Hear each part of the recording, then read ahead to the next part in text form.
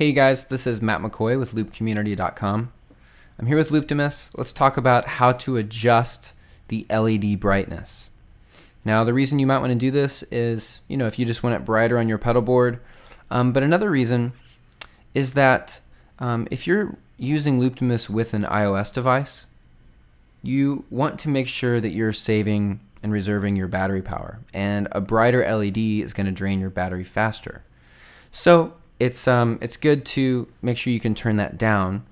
The way to do that is power down Looptimus, and while you're powering it back up, you're going to hold down the B and the E buttons.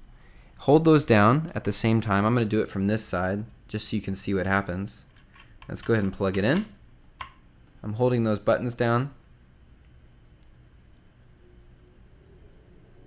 And you'll see, if you hold it down for about 5 seconds, you'll see now it says B and then 0, 4. So I can use the next and previous buttons now to choose my brightness level. I'm at 4 right now. Let's go up. You can see now we're at brightness 7. Let's go down to 1. So there's 7 settings. And you can go to 7. And then once you select the brightness that you like, you can hit stop to save and exit. Now, if you're using this with an iOS device, we recommend using brightness level 4 or below. Hope that helps.